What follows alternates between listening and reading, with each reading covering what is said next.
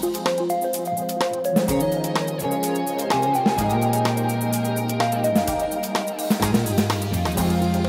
future of Churchill Avenue and the rail crossing there is the subject of a lot of debate in Palo Alto right now, with the looming electrification of Caltrain, tripling of ridership on Caltrain over the next several decades. It's the subject of your cover story today, Gennady, so we'll be talking about the Churchill Avenue intersection as well as more broadly the grade separation effort. Let's start with why Churchill has all the attention, because there's two other intersections that are currently being considered for redesign, mandatory redesign, which is Charleston and East Meadow, and Palo Alto Avenue in the north has been kind of put off to the side. Why Churchill? I feel like Churchill right now is getting most of the conversations because just in the last few months we've had different neighborhoods who live around Churchill coming up with very different ideas and sort of clashing over the city's vision for this particular crossing. I do feel like in the south the problem is probably much worse. There's both the Charleston and the East Meadow crossings are considered much more dangerous by the FRA and accident prone. But I do feel like there's more of a sense of consensus of what neighbors there don't like to see and do like to see. Namely, trench is kind of a popular idea, and we haven't seen too much resistance to that. Churchill, on the other hand, it's a little bit more sensitive because there's less right-of-way for Caltrain. So if you do any kind of major engineering options, it would probably require, at the very least, something like a viaduct. It would be very close to the yards, much more so than it would be on the south Palo Alto crossings. And also because even though it's the cheaper option, like the closure of Churchill that we're discussing, to cars, than the one that's than what's being considered for South Palo Alto. Just the variety of different neighborhoods who live out there make this a little more politically explosive at this particular time, which again may change as the grade separation conversation unfolds in the next few months. Yeah, you talked to neighbors from Churchill, North Old Palo Alto, Southgate, Professorville. The impacts just seem to be this like Rubik's Cube of what's going to happen with the traffic if Churchill is closed, what's going to happen with the homes if it's not closed. And in some ways, with the amount of funding that's going to be needed to execute some of these projects, it sort of surprises me that we've got sort of essential philosophical differences underlying everything. Not a lot of people are saying, well, that costs $300 million, so we can't do that. It's all about kind of the real on-the-ground conditions that people are living with. I would say that some of the people who live on Churchill in North Old Palo Alto do point at the money as one big issue. And they're basically saying, we're going to need to spend like hundreds of millions of dollars for the South Palo Alto options. And that's one of the many reasons they don't like things like the viaduct, which would cost more than $300 million. They're saying, since we're going to be spending so much money down there, it would make more sense to consider a cheaper, less dramatic solution up here. But in general, I think you're right. I think a lot of it is a debate over what kind of impacts should be tolerated and what kinds should not. Yeah. It seems like there is some accusation, maybe it's understandable, that some people are focusing too much or on their own kind of situation or their own experience that they're going to go through. Whether it's the person who's going to look out her backyard and see the viaduct 20 feet in the air, or the person who's going to lose their home, while other people are kind of citing the broader good, you know, what's best for the city. You spoke to a lot of people. Who's doing that? Some of the people you talked to. No, seriously, I mean, is there a sense of what's in the broader community's best interest here as opposed to the conflict between the different neighborhoods, which is very understandable that they're looking out for their own interests? I think there is. I don't feel like, I mean, we have the XCAP committee, and a lot of this is neighborhood people, but some of them aren't. Some of them are people who, I mean, they live in Palo Alto, but they've been involved with rail in a much broader sense. Like, I don't think Nadia Naik, for example, who chairs the committee, has expressed a very strong preference of one option or the other. But so are they playing the role of trying to bring these opposing viewpoints together and looking for a win-win solution? If there's bring viewpoints together, come up with different options that everybody could agree with, maybe get more information from consultants that may help get the decision. And I'm hoping that the city council will have the broader community interest as opposed to follow one neighborhood's lead, which makes sense to me because they live in different neighborhoods. So I think for this particular story, we focused on the neighborhood level, but eventually when the decision gets made, I'm sure they're going to consider all sorts of factors. And if you don't believe me, you can look at this matrix, which is how the decision will be made. So, yeah. So these are all the options. And these are all the options, and these are all the factors that the council is considering, the pros and cons. So, yeah, the neighborhood impacts are certainly part of the list, but there's many others, including cost, creek impacts, all sorts of things that are ultimately going to be delved into further as a decision gets made. It's just we haven't gotten there yet in the process. I think the people who cite sort of broader community interest often land on traffic, because that's the thing that more people would be affected by. So explain to us what the Embarcadero Road Alma issue is, and why some people are opposed to the closure of Churchill, what they think is going to happen. Well, I think pretty much everybody admits that the kind of interchange between Alma and Embarcadero is a little tricky. As you know, there's no like direct turn from one to the other. You have to kind of go through this like what they call the informal cloverleaf in Professorville, and so there's already traffic backups. And I think a lot of people who live in that area, like on Kingsley, Lincoln, that area, believe that if you close Churchill, which is one of the two options that are being evaluated right now, if you close it, then they assume just a lot more people are going to be taking Embarcadero. And because of that, the backups they already experienced are going to get worse. Quite a few are going to take Oregon, presumably, but regardless. So their main concern is if you close Churchill, as many of those who live near Churchill, but certainly not all, advocate for, there needs to be very, very kind of convincing proof that they will make improvements in the Embarcadero-Alma area. That's not going to make the traffic situation even worse. There's a lot of mention in your story about sort of unspecified mitigation measures that the engineers think can be done to ameliorate what you're describing there. Can you give us any more details on what those might be? Because I think they're pretty vague right now as to how one would deal with the problem you just described. There's new lights, new traffic signals. There's a widening of Alma and kind of modifications to Embarcadero so that you'd be able to. There's actually a diagram on the fact sheet that I'm looking at right now because it is an engineering drawing. But essentially, you would eliminate the need to use this cloverleaf and allow cars to kind of go directly from Alma to Embarcadero, which is now impossible because of the great separation of Embarcadero. Well, cars right now are using the Kingsley shortcut from Alma to... I mean, let's not call it a cloverleaf, because what it really is just cutting through the neighborhood to the first available opportunity to turn right onto Embarcadero. Right, I'm using the residents' terminology, but they're saying they're being used as a cloverleaf, basically. Yeah. And so the possible way to deal with that is to put an actual off-ramp, basically, off of Alma that circles directly down into Embarcadero westbound? Yeah, I mean, looking at this diagram, it's actually eastbound. Westbound and eastbound, because there's a signal. It would make it into a full four-way intersection. Right, and... prior to going under the tracks? Right. Okay. Right. So yeah, and I think it's still kind of a concept, so I don't think there's been really a buy-in from the neighbors, and a lot of the people in Professorville don't think that's going to work. And that would not require the taking of any homes? The consultants are saying it would not. Yeah, that's and there's a fact sheet that just came out like earlier this week, which kind of has this diagram that I'm looking at right now, and there's other components as well. I mean, there's. Let's see. I can go through all of this, please, if you'd like. But I would probably just direct readers to kind of look at that. But it basically includes widening Alma, creating kind of a new ramp onto Embarcadero, adding new signals, and there's also a new overpass for bikers that's kind of west of that interchange. I want to know how much data has been collected by the consultants to sketch out what the scope of the traffic impact would be. I mean, I'm hearing like half of the cars will go to Oregon and half of the cars will go to Embarcadero if Churchill is closed to traffic.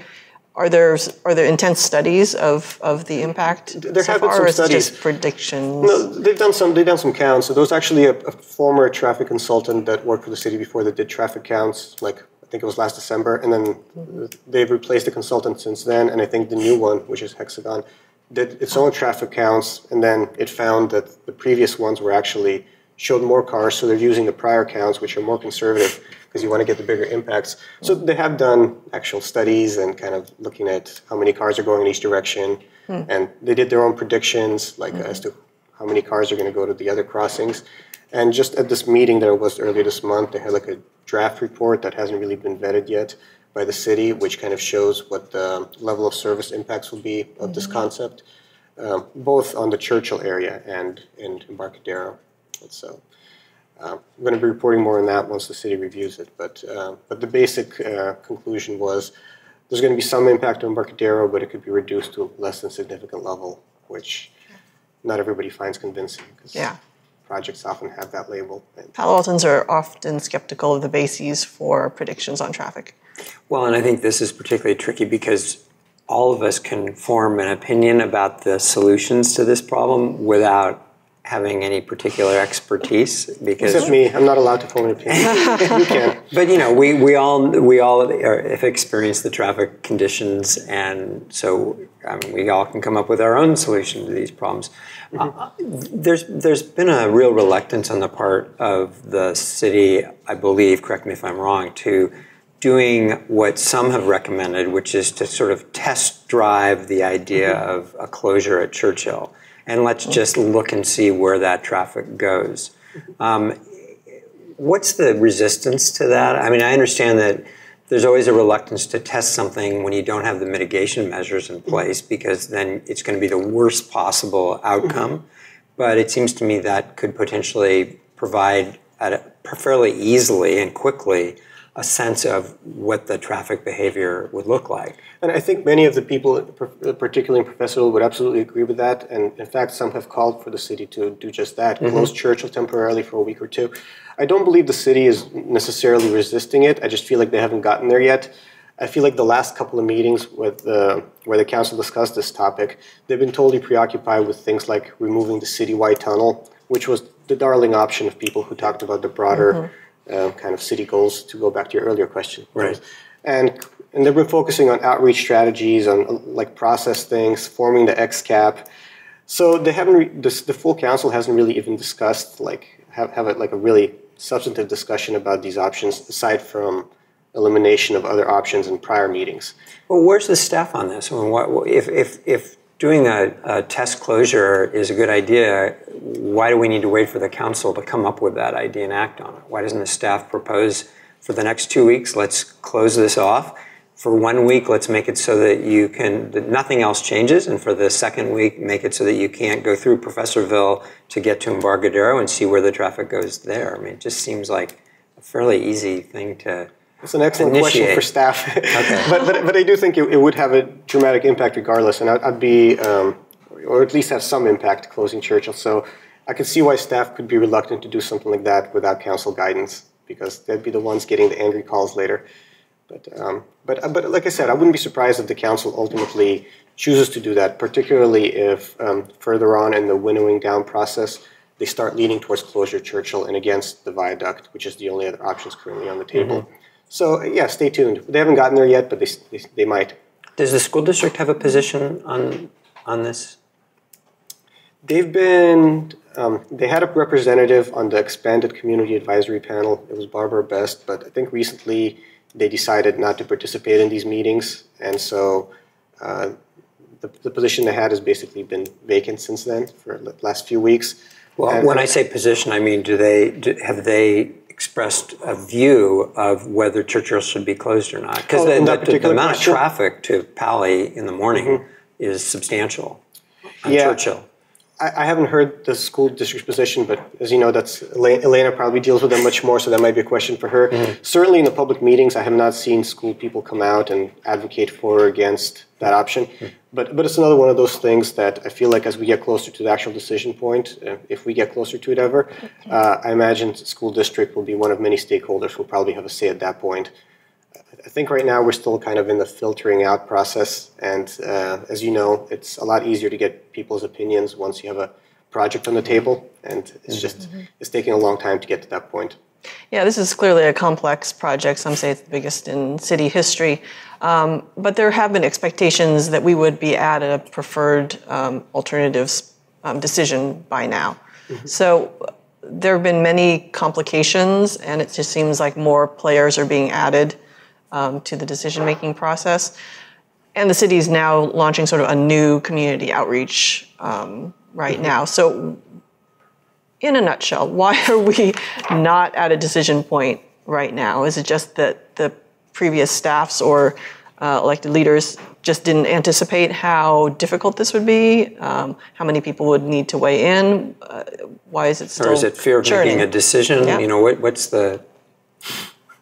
Have you followed the iconic bridge discussion? How long did that take? This is that times like 100, times 1,000. I know Bill's been following it. Read your editorial. But yeah, I think many answers. Part of it is because it's very complicated, and Palo Alto takes a long time to get to decisions that are much less complicated. But yeah, as you mentioned, they've missed all their deadlines for making a decision. They were going to decide by the end of 2018. Right. Then they were going to decide by this fall. Now they're going to decide by next spring, possibly. But that's the current kind of goal, May. And I think it just has to do with the City Hall culture of wanting to do analysis and then do more analysis. And there were options that have kind of made the process stretch for a long time, like, for example, the citywide tunnel, which many years ago was deemed kind of probably too expensive, especially the way it was proposed, which is kind of just from north end of Palo Alto to the south end, and then the trains kind of reemerge. And, you know, for a regional project, it's kind of hard to plan for these things, but lots of people, including many council members, kind of kept that in the mix, and there were 35 options or something like that a couple of years ago. So it was just taking a long time to kind of filter through and eliminate dozens of options. And for something like this, it's like you've had so many, you had like a revolving door of consultants and traffic consultants. So it's basically the Palo Alto process to the nth power. I guess that's kind of what's holding it up. But also the recognition that this is a huge project with enormous implications. So I think it's reasonable for them to want to err on the side of caution. Yeah, and there seems to be a thought process that Palo Altans go through in particular, because everyone is so expert at various things, that maybe there's a solution that hasn't been proposed yet. That'll make everybody happy. And it's still happening. It's in search of the I mean, impossible. Your story mentioned another option that came up, which was a shallower sort of underpass, overpass thing for Churchill. Nicknamed the ditch by those who I think aren't really into it. The ditch. Yeah, and it doesn't help that, like, well, I don't know, it may help reach the solution, but it doesn't help make things faster that the council last year kind of empowered the new committee to consider new options. I feel like it's a lot of like a one step forward, two step backwards as far as getting to a decision. They eliminate a bunch of options, then bring some of them they reopen a few. It's kind of it's kind of taken a long time. Yeah. And they've also delegated a lot of the like hard work of analysis to citizen committees. So the council doesn't get to make too many decisions. When they do, it's like once or twice a year. And that just helps stretch the process out even further. Are there two groups right now, the XCAP and a community working group, or Oh, it's one. It's actually the former group kind of evolved into the new one. The new one includes members of the former group, many of the neighborhood representatives, but it also includes additional members like Larry Klein, Judy Kleinberg, like used to have the school board member. So it's bigger. It's meant to be kind of, it has a broader mission. It advises the council directly as opposed to dealing purely with staff. It now has a chair and a vice chair, and it has the ability to kind of have a say in its own agenda, which it hasn't in the past. So I feel like the way the group is reconstituted, it's meant to help the city gets closer to a decision. They have a little more power, but it's still going to take a while. What role does Stanford play in this at all? Are they on the XCAP committee? They're not. I think they're just one of the stakeholders that's probably going to be commenting when this process gets forward. I mean, the city was certainly hoping that Stanford would pay a good chunk of the project as part of the GUP process, which we now know has gone off the rails. But off the rails. Sorry, that wasn't. I swear that was unintentional. Come on, I used that last month anyway. So they haven't had a very vocal position. Like you don't see the Stanford people coming out on rail discussions. Yeah, and is there any data that shows what percent of the traffic that uses Churchill is Stanford bound or from Stanford? Not that I've seen, but as I said, when the new hexagon study gets vetted by the city and gets publicized, I'll have a better chance to see where different cars go. It might not say Stanford, but towards the Stanford area. You know, I'm not sure who goes to the hospital or who goes to the university, but we might have a better say at least in what streets people are turning. So I have a question. We've got a viaduct option for Churchill, and we've got viaduct options for South Palo Alto's intersections.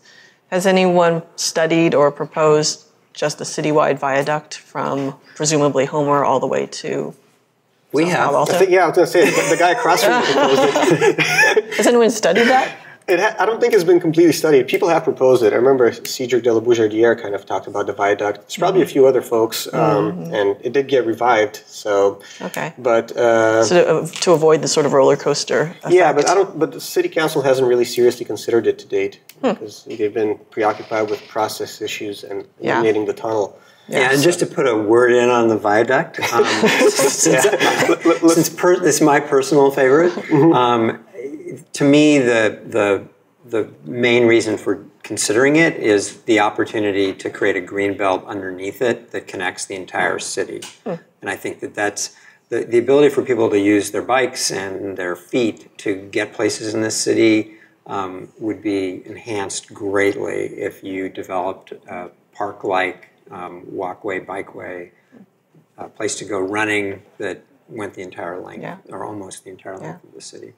So and of course, the people in Mariposa would have something to say about that. Well, and I totally get the idea that that means everybody's going to have to the view problem from a bunch of backyards, and I think the noise issue is less a factor because I think the electric trains will be much less noisy. But yeah, I mean, I get why people don't like it, but it's a trade-off. Every one of these options carries a lot of difficult trade-offs. What about freight trains? I never felt happier to have no opinion. Freight trains, can they go in viaducts? Oh yeah, I mean, there's nothing because that's always been an issue, like what freight trains need versus what the electrified trains need. No, I mean it's just a matter of the rate of the incline. Yeah, the incline. Yeah, I think freight becomes more of an issue when you talk about like tunnels and how big the tunnels should be. And when you talk about 1% versus 2%, freight has its own kind of standards which complicate that discussion. Yeah. But I haven't heard freight come up too much in the particular viaduct versus closure debate. Janati, is there anything about this process that could be referendized in the end? Oh. Sorry to throw that curve at you, but I'm speechless. Since a lot of things end up on the ballot in Palo Alto, I'm wondering if there's a mechanism to do that, given the nature of the approvals that this involves. Yeah, get back to me after May. First of all, I got to see what they approve. I mean, there is a process for referendizing council's decisions, but I really haven't looked at that yet because we're still months away from the actual. And has there been any talk about an advisory measure going on, perhaps next fall's ballot, to seek public input on these options? Not directly. Indirectly, I'd say that the proposed business tax, one of the major sources where this would go would be grade separation. So I'm guessing if people are adamantly against what the city's trying to do in grade separation, they could vote against that, basically deprive the city of the funding it would need. But there's no specific kind of drive that's being organized to put anything in the 2020 ballot as far as I know. There's still some time, and I know that residents are increasingly engaged. We've seen lots of petitions from all sorts of neighborhoods, North Palo Alto, the Charleston people, and more recently the Professorville people have submitted their own letters with signatures kind of lobbying for their kind of neighborhood point of view, but I haven't seen anything citywide yet. Was attendance at the community meeting earlier this month indicative of like strong community awareness now and engagement? Well, we're still trying to increase it, hence the story, but there was about 150 to 200 people kind of, it's comparable to prior hearings, so I guess from the people I've spoken to, it sounds like most of their neighbors are at least aware of that this is happening, even if they might not be as steeped in the specifics. So I think more people know about it, at least on the surface level, but probably not on too deep a level. Okay, but, not at the tunnel level.